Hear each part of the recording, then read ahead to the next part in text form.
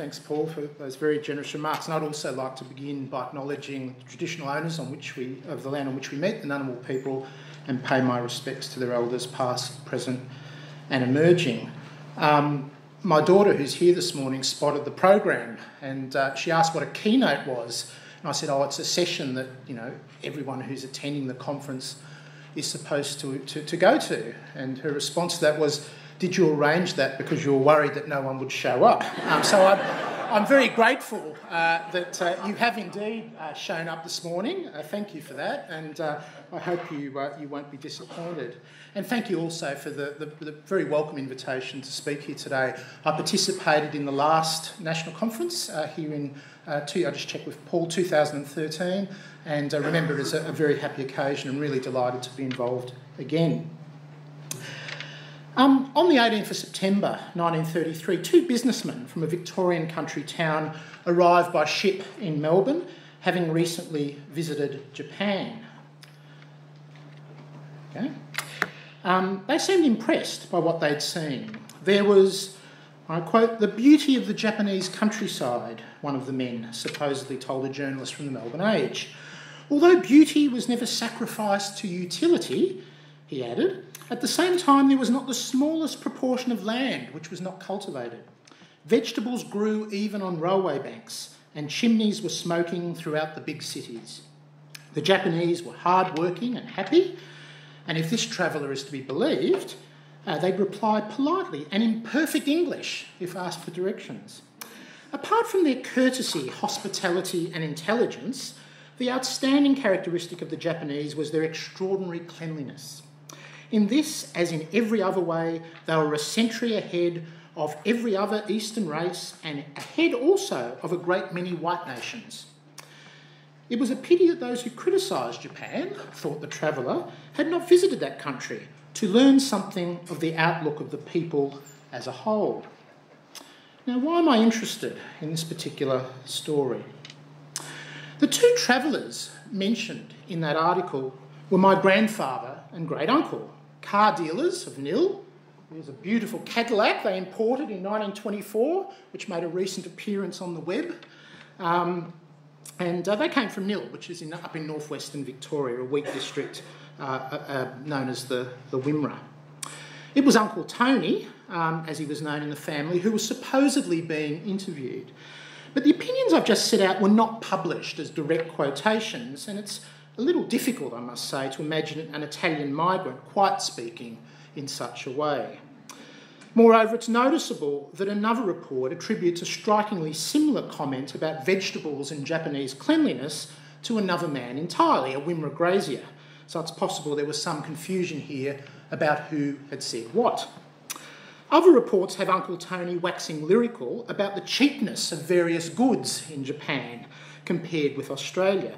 I have to say that seems rather more like a member of my family and more like a migrant businessman on the make. Cheap labour is the secret, according to Mr. Bongiorno. They work 10 or 12 hours a day, Sunday inclusive, with 2 or 3 days off a month. There are few unions in Japan. These are under government control and strikes are practically unknown. Clearly happy days for Tony. Now, this story hasn't been won through intensive family research. I found it by typing my family's name into Trove, haven't we all? It's the kind of thing pretty much anyone can do, including students in schools and in universities. But of course, if that's all there was to researching history, it wouldn't be worth teaching the subject. History is all about context and meaning, and I don't need to say such a thing to an audience like this. The millions of fragments that one might pick up through things like Trove, and there are many other databases of a similar nature, if not quite on that scale. I think that only makes sense in the context of questions we might ask about the past, about how and why things happened the way they did, and what this might mean for an understanding of other people's worlds and their world's relationship with our own. Indeed, even our ability to locate research materials on a database such as this one does require some level of background or contextual detail. I needed to be able to recognise my relatives. I had to know a little of the family history to enjoy the surprise, and it was indeed a surprise, that my relatives travelled to Japan in 1933. If my own students are using a newspaper to explore some aspect of Australian history, say political history, they need to know something of the newspaper's purposes and possibly something of its politics if they're going to be able to make sense of how it frames the news, if they're going to be able to fully understand why it offers certain types of opinions on the issues of the day. And there are other complications too. If my students are exploring, say, attitudes to contraception in the 1930s, and I've had students doing that, they're not going to get very far if they type the word contraception into Trove for that period. They need to know the terminology of the day, that a preventative is what we now call a contraceptive. And of course, to get very far with any primary source, we need to be aware of the meaning of words and phrases and the way they change across time, that figures of speech in common use in the past have now disappeared. I always loved that one I'd come across in the late 19th century. When someone died, he or she was said to have joined the great majority, they'd say. And also the mentality of a past society is likely to be very different from our own, even if they happen to speak the same language as us. And that can be very alluring to imagine, oh, you know, I speak English, that's English, the words mean the same sorts of thing, they think the same way. We know as historians that's not how it happens. In a society such as ours, where few people are closely familiar with the Bible or with the classics, how can we fully convey the mentality that, say, someone like Charles Bean, who many of you will have taught, I'm not saying you taught Charles Bean, you'll taught your students about Charles Bean, clearly steeped in both the Bible and especially the classics, how can we understand what he brought, the mentality, if you like, he brought to an understanding of Gallipoli, the Anzacs and the Diggers? If he thought of young federated Australia as a new Athens, as he did, what can that possibly mean to someone who's never heard of Solon or Pericles, Marathon or Salamis? So to return to my relatives, what are the contexts, apart from curiosity about my genealogy, that might make that kind of episode meaningful in historical terms? One, I think, is that it reveals something of Australia's relations with Japan in the 1930s. Trade with that country was on plenty of Australian minds at that time. From December 1931 to April 1932, the historian ACV Melbourne visited Asia, including Japan, on a fact-finding mission for the Queensland government, and he subsequently made recommendations to the federal government about how trade with the East, as it was called then, could be expanded. And in the year following my relative's visit, the Lyons government sent to Japan a goodwill mission led by John Latham, the Attorney General of the day. Australian trade with Japan, in fact, developed very rapidly during the 1930s, interrupted really only by the trade diversion policy of the Lyons government in 1936, which sought to redirect trade back to Britain. But still, there was a fairly steady growth with that blip of trade with Japan during that period. So there's one context, if you like, for my relatives. Here's another one. Tony and Bob Bongiorno were born in the Aeolian Islands, a group of 7 volcanic islands off the coast of Sicily. The islands have been exploited for their obsidian, pumice and other volcanic products, but they also contain orchards, market gardens and small farms on which the islanders have in the past and still graze animals. Many of the local men made a living from the merchant marine for at least part of the year, but the opportunities in coastal shipping dried up with the development of rail and steamships.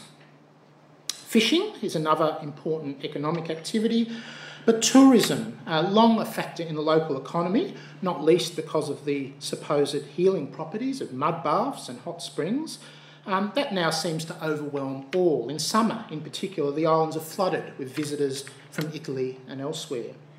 In the past, the islands were used by the fascists to keep troublemakers at a distance, and by the modern Italian state to place or to exile mafia bosses. The film Il Postino, which some of you might have seen back from the mid-90s, featuring the Chilean poet Pablo Neruda, is set on Salina, which is one of the Aeolian Islands, in fact the one that my father's family comes from. Homer's Odysseus was an earlier visitor. In his travels, he once found himself on the Aeolian Island, a floating island, the whole enclosed by a rampart of bronze, not to be broken, and the sheer of the cliff runs upward to it. There, King Aeolus, a favourite of the gods, lived with his wife and 12 children. Conveniently, these were 6 sons and 6 daughters, so of course he bestowed his daughters on his sons to be their consorts. Together, they all feasted and lived happily. Aeolus treated Odysseus and his men with great hospitality for a whole month, and when they wanted to leave, the king gave Odysseus a bag containing all the winds and helpfully set it up so that the west wind would take them home. And I won't have any quips about that not being the last bag of wind to emerge from those islands. 10 days after they sailed, they came into sight of their own land, but a sweet sleep came across Odysseus. Doesn't it always happen in Homeric poetry? The men assumed the bag contained gold and silver, and so opened it to get their share. At that point, of course, the ship was blown back to the island, and an angry Aeolus, assuming that Odysseus and his men were not favoured by the gods, sent them packing without further assistance. Now, the Aeolians have been emigrating to Australia and the United States, as well as other places around the world, South America as well, since the 19th century. My father's family were pre-World War I immigrants. The Melbourne Aeolian Club, still in existence in Lygon Street, was established in 1925, and according to its historian was, and I quote, one of the first Italian associations established in Melbourne and the first founded upon a regional basis. In his book Italy and the Wider World, 1860 to 1960, Richard Bosworth has called the Italian diaspora, more generally, the empire of the Italies. And he comments that for many Italians, and I'm quoting from him here, the more obvious and decisive frontiers were not located in a printed atlas, but wherever their minds or custom advised. Historians of Irish immigration, of course, have had similar things to say about them, as have historians of the so-called British world. The imperial ambitions and efforts of official Italy, which saw them establish a short-lived empire in Africa, according to Bosworth, a rather pathetic business that had very little lasting effect in comparison with this more informal empire created by these migrants across the world, which he calls the real Italy. It's been central to the Italian experience over the last century and a half. Perhaps 20 million Italians emigrated between 1860 and 1940, and of course I'm a product of that immigration. Now, this kind of mobility of Italians across the world, including Aeolians, I think helps place my forebears' visit to Japan in perspective.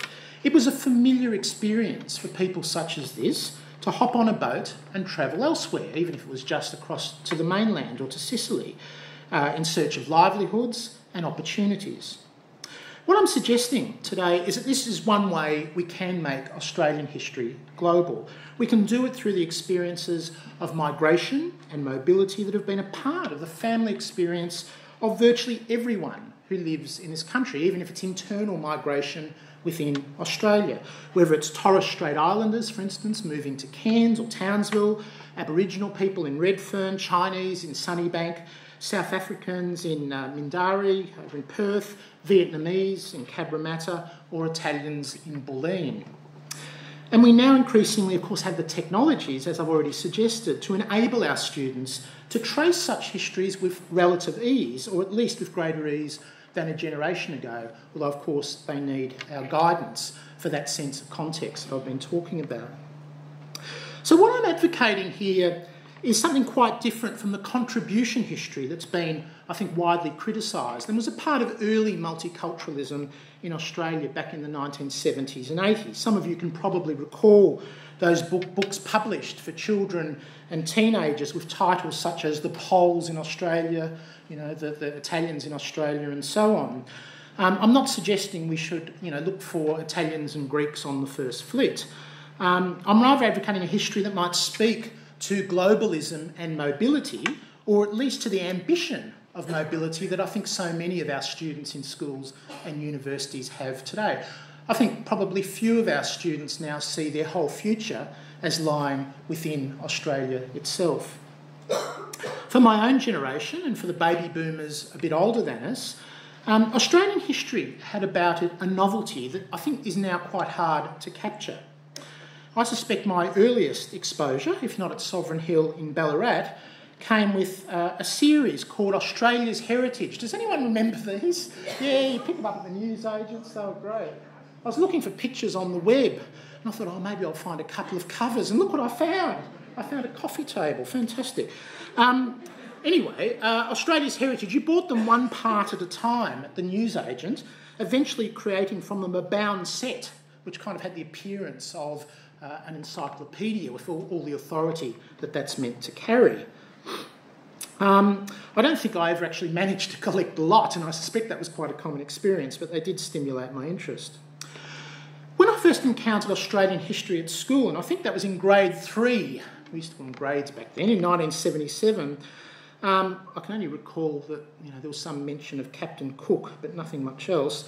Henry Reynolds was yet to publish Other Side of the Frontier. The ink was barely dry on the first wave of women's histories, really came out of the mid-1970s.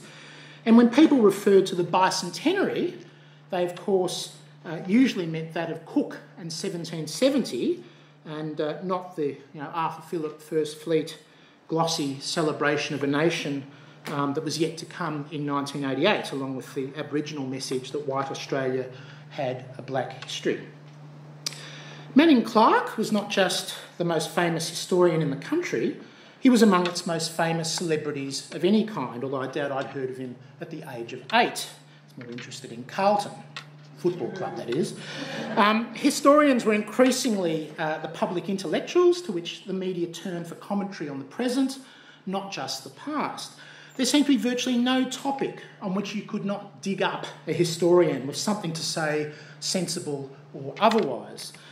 In the 1980s, Geoffrey Blainey claimed that as a historian he was qualified to provide media commentary on Asian immigration. He thought there was too much of it.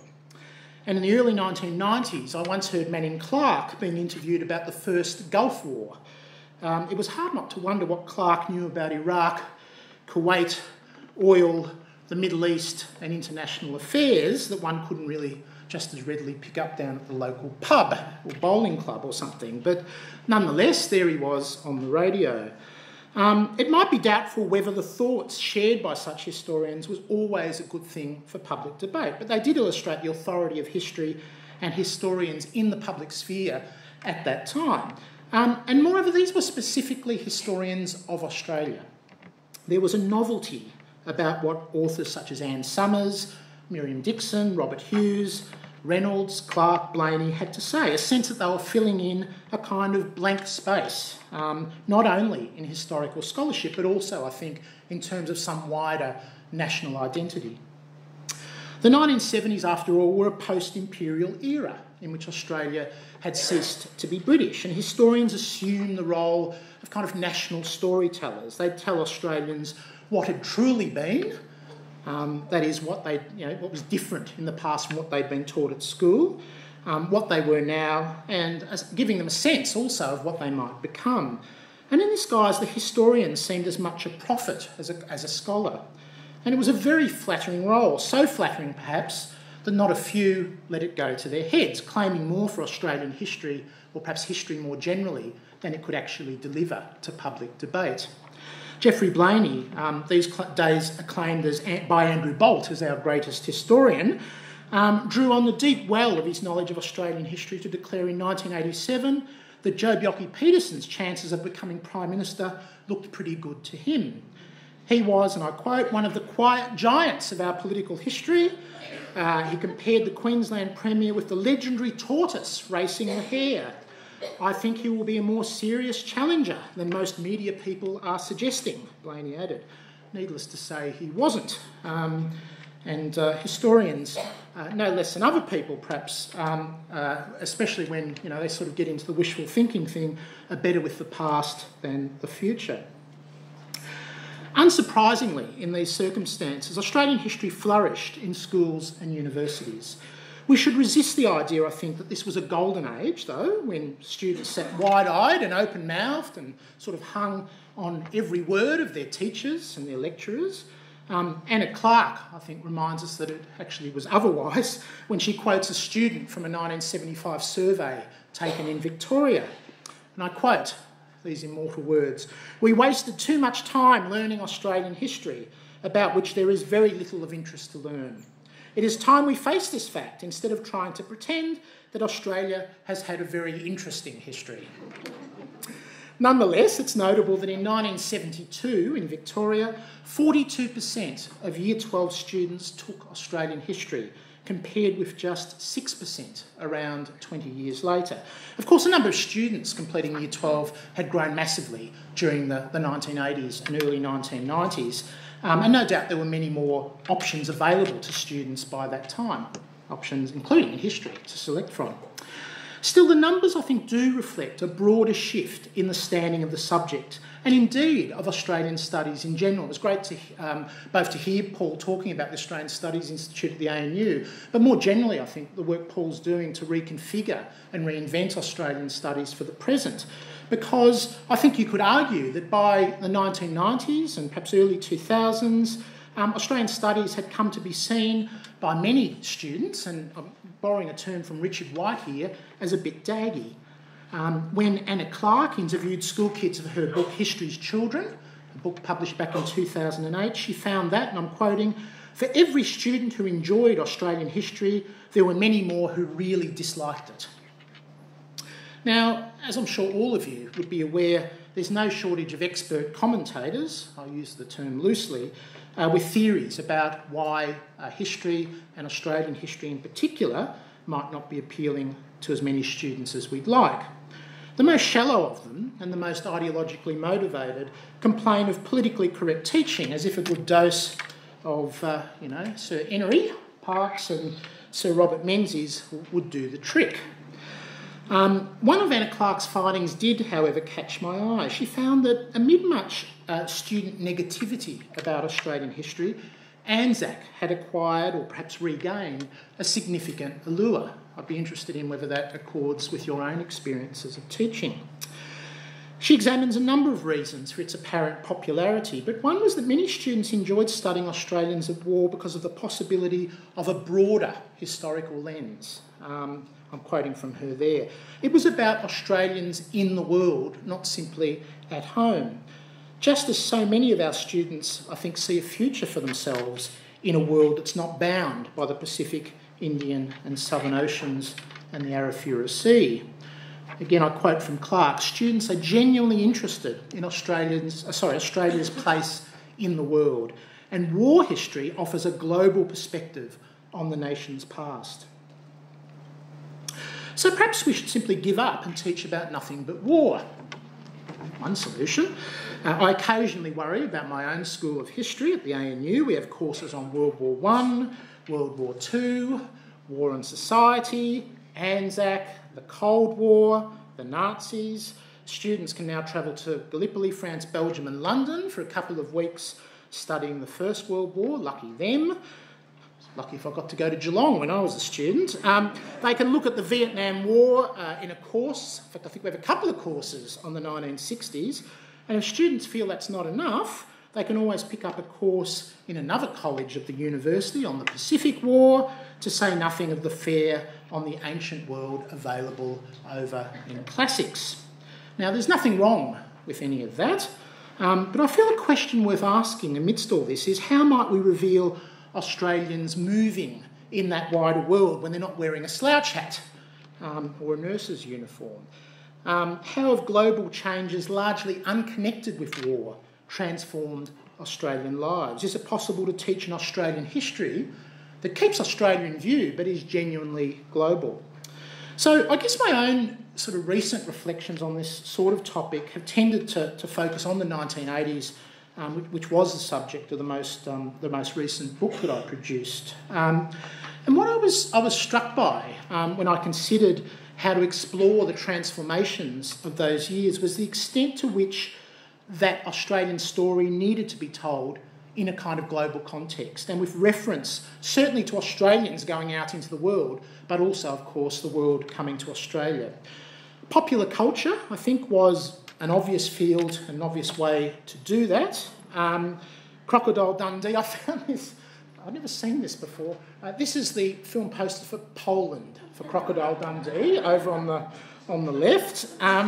So Crocodile Dundee, or Neighbours, tell us about how Australians like to present themselves during this period, but also, I think, how the world liked to think of Australians, given the popularity of these particular cultural products.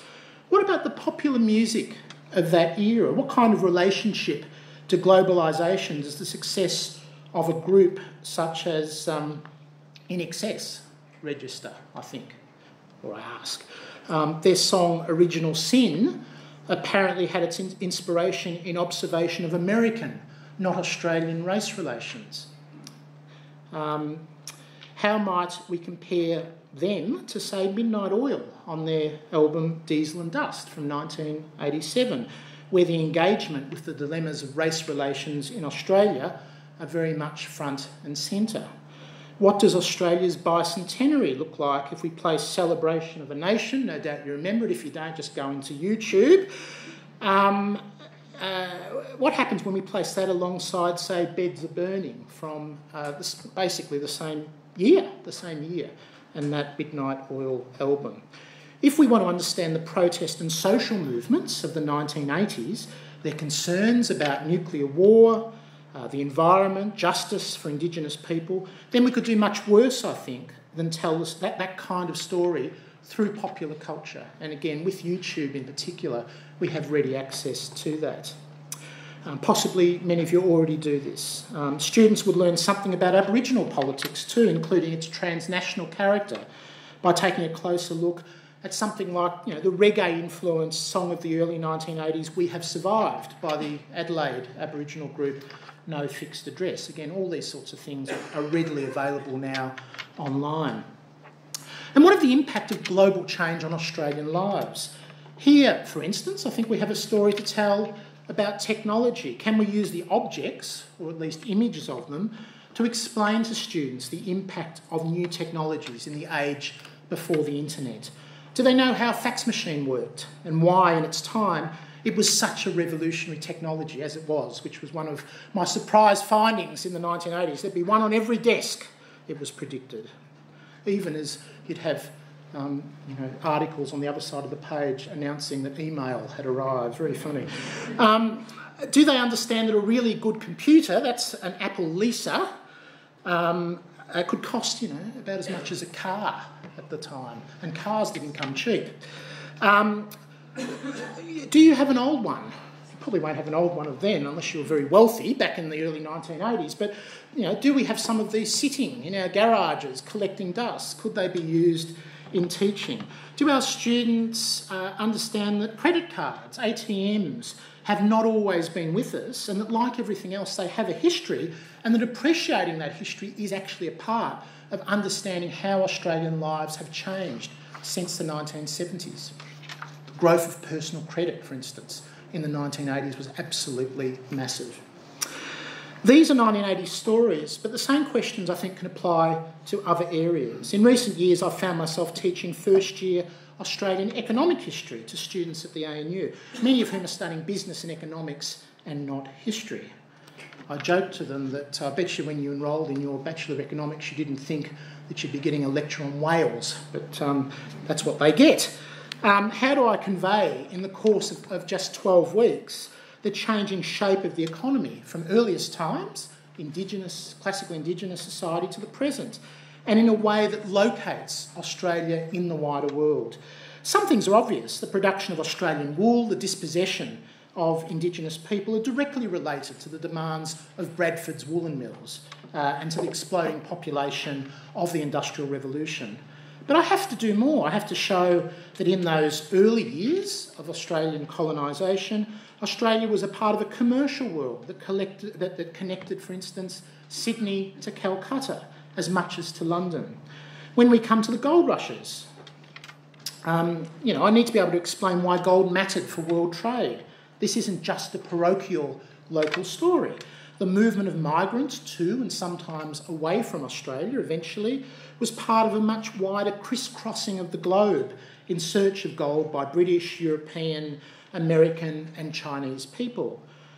Moreover, the rapid population growth of Australia during that period, the 1850s, much more rapid than the growth of the last several years, which we regard as quite rapid. All of this, a result of these migrations, particularly British and Irish, this was part of a much wider phenomenon that's been called by James Belich explosive colonisation. You know, a secular revolution that resulted in the creation of wealthy, powerful and populous British societies and English-speaking societies around the world. In short, the gold rushes of the 19th century were a global phenomenon. When I seek to explain how and why these Australian colonies subsequently industrialised, I need to be able to show how this changed Australia's relationship to the rest of the world, how it's a key context for the massive transformation of Australia by non-European immigration in the aftermath of the Second World War. Industrialisation was a necessary condition for that absolutely transformative social experience. I need to explain why industrial Australia proved unsustainable in the long term in the face of globalisation. Why the students who leave our classrooms are unlikely ever to work in a steel factory, will certainly never buy a new Australian-made car, and will wear shirts that are made in China and not at a Palaco factory in Richmond in Victoria. And perhaps most challengingly of all, if we're interested in mentalities, how people see the world, we need to help them understand why, unlike their parents and their grandparents, they probably don't care that Australia doesn't make these things. Okay? Their own consciousness has been transformed by these economic changes. And there are stories, I think, that can help me and others to relate this kind of history, this kind of transformation. Let me return to the one I raised earlier, the links between Australia and India in the earliest years of European settlement. It gave rise to a dramatic tale of shipwreck in 1797, a story told superbly by Mark McKenna in From the Edge, Australia's Lost Histories, which appeared a couple of years ago. When the Sydney Cove, a ship laden with goods from Calcutta, sent by the merchant Robert Campbell and bound for Sydney, for Port Jackson, was wrecked in a wild storm as it made its way across Bass Strait, the survivors arrived on an island. Having salvaged as much of their cargo as they could, they sent some men in a longboat to seek help. But that boat itself was also wrecked, and the men had to begin an arduous journey to Sydney by foot. Few of those who set out survived the gruelling walk along the coast, but those who did were indebted to the help they received from Aboriginal people along the way. Eventually, the three men who could continue the 700-kilometre walk, the 700-kilometre journey, were rescued by a fishing boat not far from Sydney. Now, McKenna uses this micro-history, and I don't do it justice in a summary like that, to tell a larger story about relations between white settlers and Indigenous people, one that he shows can actually speak to the dilemmas of the present. But the story is also one of Australian connection with Asia, at a time when those connections are once again strengthening. A story such as this one permits students to see Australia and India as having a shared history from the very earliest years of settlement, and not just one that's manifest in the appearance of Indian students in universities down in Melbourne in the present. And what of the economics of the 1980s, to return to my own topic, that quintessential period of globalisation, the decade in which Donald Trump first came to the attention of many of us? How does one capture the speculative, risk-taking spirit of those times via a story that connects Australia to the world beyond it? Perhaps via a fraudster, not Trump in this case, but Friedrich Johann Hohenberger, who appears in my own work. He's an almost forgotten figure, but for a little while there, at the end of the 1980s, he was hard to avoid. A German by birth, although he later lied that he'd been born in South Australia, he was in fact a very skilled liar. In December 1974, he was working for a road maintenance company in Munich when it was discovered that he'd defrauded it of 300,000 Deutschmarks. Hohenberger disappeared before police could apprehend him, giving the impression that he'd committed suicide or been killed in a skiing accident. On the 20th of January 1975, a man calling himself Friedrich Johann Hohenberger arrived at Melbourne Airport on a flight from Auckland. Although booked to fly on to London, Hohenberger almost certainly remained in Australia. Now calling himself John Friedrich, he took up a job on an Aboriginal settlement in South Australia. Having married a nurse there, in the following year he talked his way into an appointment as a safety engineer at the National Safety Council of Victoria, a non-profit body founded back in the 1920s to prevent road and industrial accidents. He became its director in 1982, living near the organisation's base in Gippsland. Freddo, as he was known, was an immensely hard-working, if autocratic, leader, but he won widespread respect as he transformed the organisation into a sophisticated search and rescue body by fraudulently borrowing hundreds of millions of dollars. My favourite here, using empty crates as security. So he'd show people one crate which would have this really expensive equipment in it. He'd show the bankers that and would imply that all of the other crates had similarly expensive equipment, and he'd use that as security to borrow his next 50 million. Organised on paramilitary lines, the National Safety Council boasted a fleet of helicopters, fixed-wing planes, a 42-metre flagship, a midget submarine, decompression chambers, and an infrared scanner.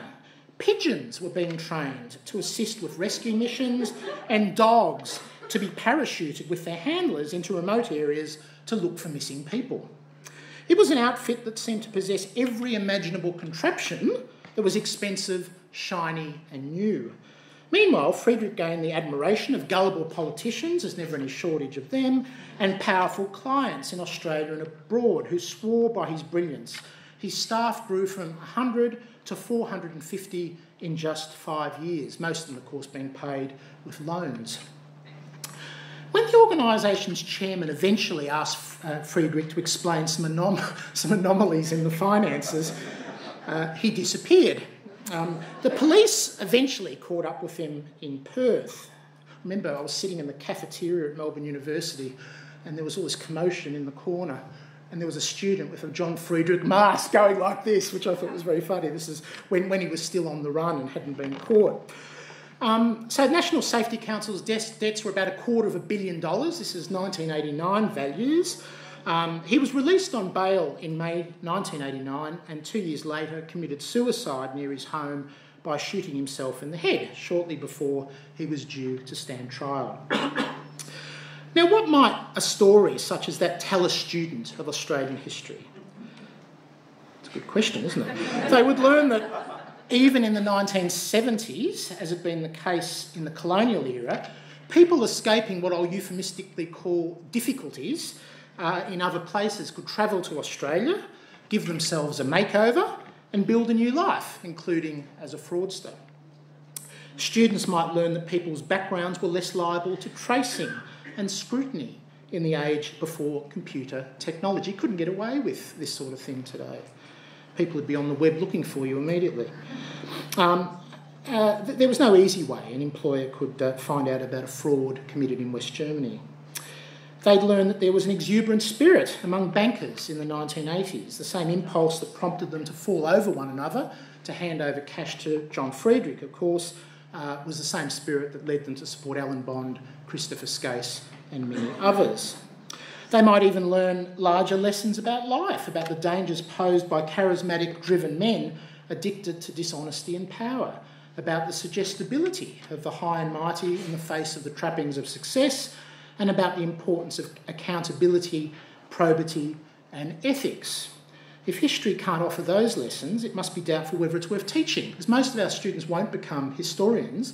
They probably will, many of them, go into jobs where they'll have to manage people and resources and do so in an ethical way. So to that extent, a historical education, I think, still does have some kind of exemplary role. And finally, and I'll finish on this note, our students are also citizens. I recently agreed to read the proofs of Claire Wright's latest book. Maybe it's just, I think it's just out, so it might even be for sale by now, in which she revisits the women's suffrage campaigns of the late 19th, early 20th centuries. And she asked me to write one of those endorsements that usually appear on the covers of such books. When New Daughters of Freedom, the Australians who won the vote and inspired the world, arrived in my mailbox, the first thing I noticed is that the book was about 500 pages long. How, I wondered, had Claire managed to spin out the tale of women's suffrage in Australia to that kind of length? And of course the answer is that she hadn't. What's notable about her story is the way she traces the lives of a number of Australian women who became involved, quite centrally involved in one way or another, in the British women's suffrage movement. She also traces some activities in the United States. It's a remarkable and I think little known story, even among professional historians, and that's my period. I deal with it. I wrote a PhD on this period and I certainly didn't know about these figures. And I think it reveals that Australians, in this case Australian women, it shows them making their presence felt in the world beyond Australia's shores. Can it be that a history of this kind, told in an accessible way by a first-class storyteller, might engage the interests of young women, in particular, in the age of Me Too? Unless we try, we're not going to find out. Thank you.